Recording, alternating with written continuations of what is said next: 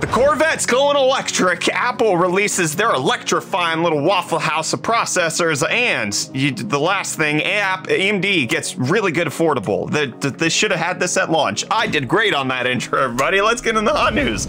I'm your Brett host. We're going to be going over the hottest tech news that I can find on the internet while you enjoy your breakfast, and we're going to be talking about a little bit of rumors that are coming out, leaks, if you will, things that probably shouldn't be disclosed. Galax showing that the RTX 4070 is real, showing boxes that they shouldn't have posted on the internet, but now you know that NVIDIA is going to release a 4070, not just the 4070 Ti. Big shocker there. What's also going to shock your system is getting your faster Intel GPUs, because in case you want to overclock those bad boys, they don't have support in MSI Afterburner. They also don't really have a whole lot of functionality in Intel's own first-party Arc Control app. So an Asus overclocker of Shimano went ahead and developed their own tool called the Arc OC tool, which allows you to get more customizability and pushing those little blue GPUs to their limits in case you want to go as fast as possible, which, like, this is an interesting subsect of computer gamers. Number one, people who have Intel GPUs. Then number two, people who care so much about pushing their hardware that they want to do that with a custom tool and not just what's provided them on the easy stuff. And then fusing that together to come into the circle of, like, just who is this for? How many people gonna use this? I would like to find out. It's interesting. Even though it is made by an Asus overclocker, it's not just for Asus GPUs. Any Intel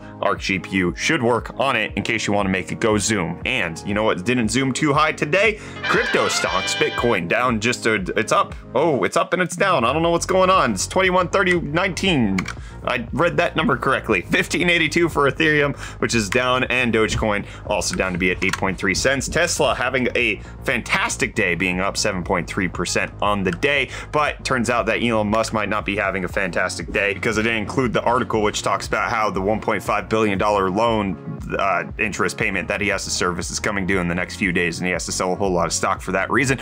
But additionally, Twitter confirming, at least allegedly, what we talked about in yesterday's hot news, that they were breaking the API to third-party Twitter apps and not really saying anything about it. And some people were alleging that this was intentional on Twitter's part, and Twitter confirming that by saying that Twitter is enforcing its long-standing API rules. That may result in some apps not working, which is both direct and vague, and just exactly what I would expect out of an Elon Musk company. And you know what I expect out of Reece? Deals today, boy. Please, sir. I need more deals. You didn't give me any yesterday. I need them today. Reece, where are the deals? Hey, welcome back to UFD Deals, to bring the hottest tech deals on the internet. I know, I missed the deals yesterday. I had some of you guys roasting me in the Discord for it, which, by the way, you should join our Discord. We actually have a dedicated deals channel there, so you can see the deals as they get posted, so you don't miss out in case the hot news episode goes live and the deals are done already. That's happened a few times recently, actually. I can't control where the deals end, but I can present some cool deals to you guys. Starting with this Intel Core i7 12700K. This 12-core CPU with its 8 performance cores and 4 efficiency cores, which clock up to 5 gigahertz, is going for only $298.99, which is $121 off. But then if you're Team Red and you still need those 12 cores, the Ryzen 9 5900X is currently going for only $349, which is $200 off. And then lastly, my favorite budget pick for monitor, it's the one I actually have right here, is the LG 27-inch 4K IPS display with FreeSync and HDR support, going for only $199.99, which is $200 off. I like to think of it as the best of the budget, which is exactly what I'm drawn to. And like always, don't forget you can find the links to these deals and more in the video description down below. But until then, I'm gonna hand you off back to Brett for the rest of your hot news. Cheers. But I know I can't get this one deal from Reece, no matter how much I beg him, and that is for a Corvette. It's my dream car. I want one day. If I could potentially make it happen, I would love it. And they just unveiled the first hybrid Corvette, known as the Corvette E-Ray, which is also getting an all-wheel drive setup, which just, I want this so badly, okay? It's still gonna have a gas engine, hence the hybrid setup, which is the naturally aspirated V8 that you can find in the current ones. Look at that badging on the E-Ray, I love it so much. It's gonna produce a total of 655 horsepower and 595 foot-pounds of torque, which is almost as good as the Z06, but not quite there. So it's gonna be better than the base Vet, but it's not gonna be quite to the top line. However, it will beat the Z06 in a 0 to 60 drag race, going at 2.5 seconds versus the Z06 2.6 seconds. However, the E-Ray will be slightly slower when it comes to the quarter mile. I just know that I want one. I want one so badly, okay? It's based on the C8, and it's probably gonna cost a lot of money, and I have children, and I have employees, and if I just fired everybody and scaled down my operation and just tried to make as much profit as possible, I maybe could afford it. Kyler? What? Can I replace you with a Corvette? What? Can I replace you with the Corvette? Are you looking up pictures of the green M&M again? The one with the breast pump? Yeah. Kyler. Disgusting, disgusting man. You know what's disgusting is the specs that Apple's putting into the new MacBook Pros, with them finally unveiling the M2 Pro and M2 Max chips, just like we talked about was rumored for it to happen. It actually did come out, and you can see that they're faster. So you got the 14 and 16 inch like you had in the previous generation, but the M2 Pro is going to be about 20% faster than the M1 Pro when it comes to the CPU, and also going to be faster in the GPU and neural engine. The M2 Max is going to be huge with up to 96 gigabytes of total support and 30% faster graphics than the M1 Max chip, as well as the neural engine going to be 40% faster than the previous generation. It's also going to have a whole bunch of new things like Wi-Fi 6E. It's going to have 8K 60Hz support, as well as 4K 240Hz support, 3 Thunderbolt 4 ports, SD card slot, MagSafe 3 charging. It's going to be what seems to be just a good update to the previous generation, but at a price point that is very similar to what it was on the M1 Pro and M1 Max. So if you want the latest and greatest and you were considering the previous gen, the new gen's looking good too. The Mac Mini also getting an update to the M2 or M2 Pro chips, up to 24 gigabytes of unified memory. However, it can't do as many displays as the previous. If you get the M2, you can't do high refresh rate or more than, like, it's complicated. It's not as good to get the M2 versus the M2 Pro and the Mac Mini, which makes a lot of sense. The only little thing that, besides, you know, Apple charges a ridiculous amount of storage. If you try to get up to 8 terabytes, they jack it up by like $8,000. It's ridiculous. It's absurd. It's very expensive for the storage and RAM upgrades. The RAM upgrades I understand a little bit because it's actually a different physical die since it's unified memory. But the thing that bothers me the most about the new MacBooks is that if you go to the website and you want to choose the mid-tier option, okay, you got a 10-core CPU and a 16-core GPU, but then on the mid-tier you got a 12-core CPU and a 19-core GPU? 19 cores?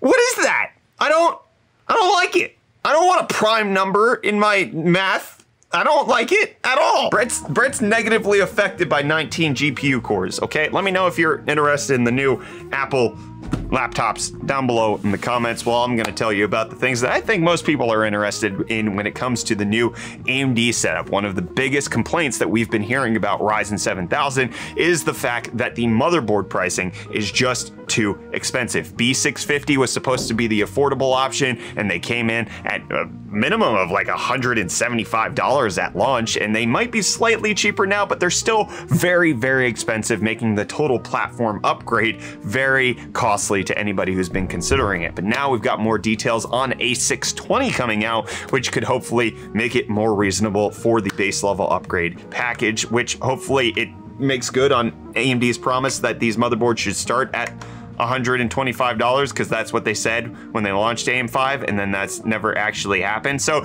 there's EEC filings of both Gigabyte and Asus motherboards, which typically means that these motherboards will likely be around the corner, hopefully launching roughly the same time as the X3D chips in February. So you're probably likely to get fewer PCI Express lanes. You likely will also lose overclocking, which I don't think is a big deal for many of the mainstream consumers of AMD's chips. You also will not have PCI Express 5.0, which is, again, totally fine since there's no SSDs out that support it, nor are there any GPUs that support it. So it's kind of a non-necessary thing for most people. So if we do end up getting A620 motherboards at $125, you add in a 7600, which is the cheapest new AMD processor, plus getting like 16 gigabytes of DDR5 RAM for $69. That puts you at roughly $300 for the CPU and RAM. You add in 120, you're at $425 as an upgrade package, as opposed to the close to $650 that it was when the 7600X launched. So that's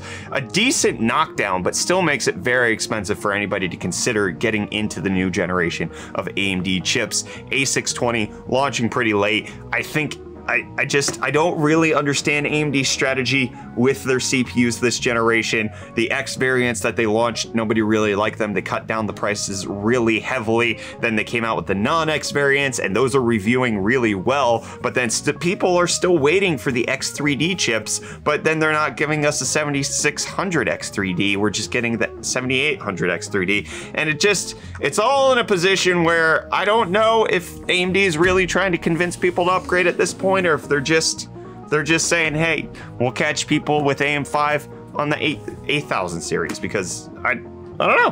What do you think? Will $125 stripped down motherboards help to incentivize you to switch over to AMD? I want to hear from you down below in the comments while you hear the sound of the next YouTube video you're going to watch, because this one's over. See you in that one. Maybe. As long as you watch like a previous hot news or something. I don't know. Don't abandon me. Please.